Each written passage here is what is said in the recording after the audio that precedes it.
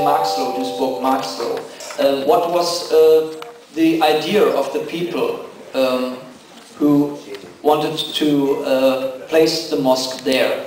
That will be one presentation. After that first presentation, we will have the chance to ask them questions, and we are very welcome to have a discussion, and even a critical discussion, of course. Maybe a lot of you have in mind what happens in Switzerland several days ago. They had a voting in Switzerland against those minarets from the mosques. You will see there is a minaret too at the mosque in Duisburg, and I believe no one has any problem with it. But there can be some questions. If it is necessary to have a minaret or not, you can ask those people who will give their presentation there. Will be no problem. We already talked to them. You don't have to be too polite and to keep back your questions. You can just ask if you like. No problem. The second presentation will be by a member of the local government of Duisburg. The guy will introduce to you the way of integration that the city of Duisburg tries to improve. They have concepts how to get the people together and how to have a situation where all the people take part in social life.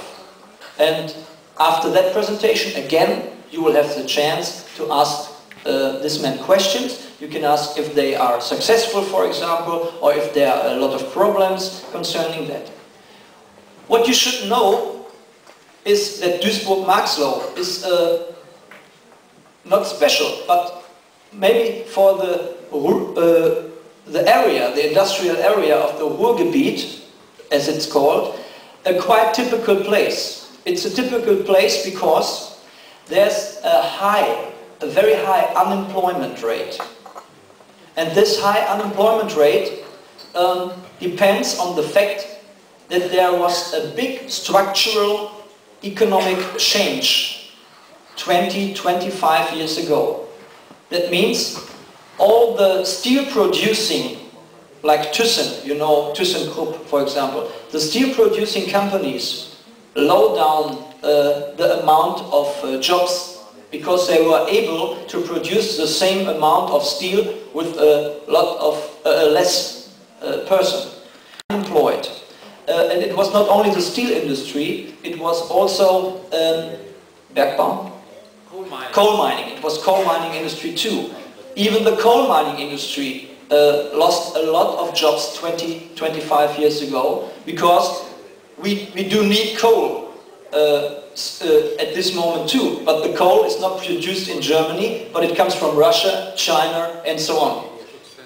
That means coal mining decreases here in Germany and a lot of jobs get lost there. Then there's a special thing. In the 1960s and 1970s, Germany took a lot of foreign workers here from Italy, from Turkey, from Yugoslavia, from Greece and so on. We invited all those people to work here in Germany. Where? In the coal mining and the steel producing industry. The people came here, did a very good job because the product of Germany increases very high. Germany gets very rich from producing all that steel and coal. But after some time, 20 years for example, after 20 years, 25 years, there were no jobs anymore. But the people from Italy, from Yugoslavia, from Turkey, from Greece and so on, of course, they are here, they stay here, they have no other home than the home here in Germany. They are a part of society, but without any perspective for a job. Because the jobs in that area are gone. And now if you want a job, you have to be very high educated.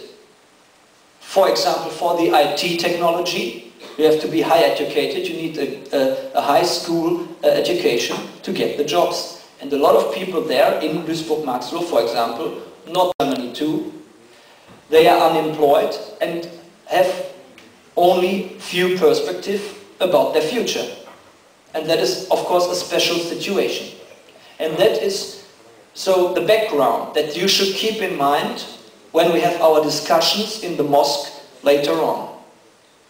So you have there a huge Turkish community of people who are religious, and they stood here for a long time, they stay here, now they're in the third or sometimes the fourth generation in Germany, and they want to live their religious life. And they want to live their culture. And that is the basement for all what we have to discuss there. But, as I told you before, after all the presentations there, be critical. You can ask what you want to ask. We must have an open discussion. We must find out what is a good way, what is not a good way, how can we solve our problems in the future. So don't be, I say it again, don't be too polite. Be polite, of course, say hello and goodbye, but ask your questions if you have any questions. That's very, very important.